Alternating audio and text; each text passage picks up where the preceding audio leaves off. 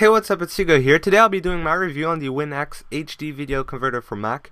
Of course, as the title says, it's a video converter. I'm gonna go ahead and show you all the features of it, what it can do and what it can't do, the good and the bad things, and well, let's get right into it, shall we? Now, to start converting a video with this application, it's really simple. Simply drag and drop your file on the converter and it will automatically analyze the video. From there, you can also crop it if you want. If you want to crop the video, you can set the start and the end time, and it will then convert it only in the cropped area. You can also take a snapshot of any moment in the video, name it, and save it wherever you want. Of course, you can set the output location or folder to your liking, and that's kind of the standard options here for video converters now. Now, what really sets this converter aside is the amount of presets that are available for each and every format. Of course, we have just the standard general video with AVI, MP4, AVC, MPEG, WMV, .mov, and as well to YouTube, and all these formats of course are also available in HD quality. Now, once you start converting your video, during the conversion you have some information about the video, as well as two options: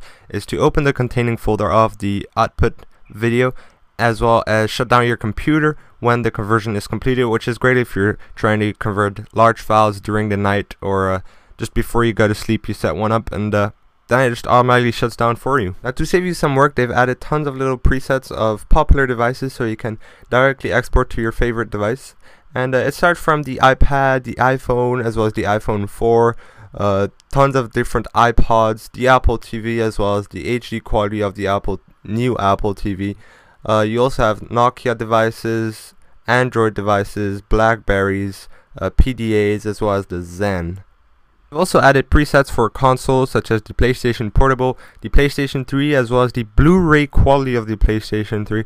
And then we also have the Microsoft Xbox HD quality, as well as the Zune HD quality. Now, if you want to still go old school and go with DVDs, you can easily do that as well and burn it on a DVD. Now, for an extra, you're actually able to extract music or audio off the video by simply exporting it as an MP3 file.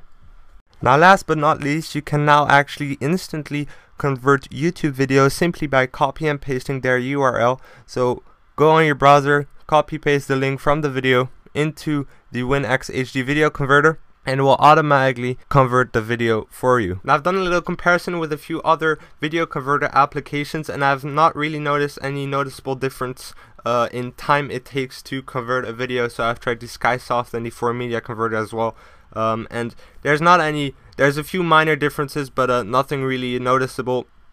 Averagely, it's always about the same. So I haven't really taken that into account in my review, since whichever video converter you use, it's always roughly the same time to convert a video. Now, that's it for my review on the WinX HD video converter for Mac. Overall, I think it's a very decent video converter. It retails for $35. That's roughly about 27 euros, I think. And at the moment, they've got a special offer which gives you a free iPhone DVD ripper with it if you buy it. Now, what I think is great about this application is the fact that you have tons of different presets. You can simply drag and drop, choose your device, and boom, you have straight away. You don't need to hassle through options and tons of different advanced settings. So that's a good thing. What I think is not that great is the price. I think it's a little at the pricey side of for a video converter. There's a lot of video converters out there right now, and you know, they kind of got to lower the price at the moment. But I've noticed that they do give a lot of support, and they've got tons of tutorials on their website, and you do get quite a lot of features with it. So eventually it comes up for the money if you use it a lot. But yep, I also think the name WinX is not a great name for an actual Mac application, since it kind of remembers me of Windows, but that's totally my personal opinion. I do think still the application itself, as I mentioned in my review, has tons of great features for it. So that's good. I'll be posting a link in the description where you can just overview the application. They've got quite a good description as well on their website.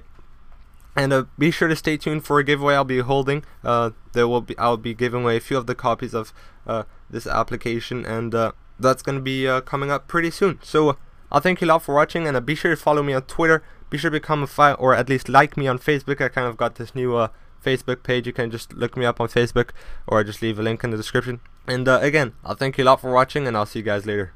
Peace.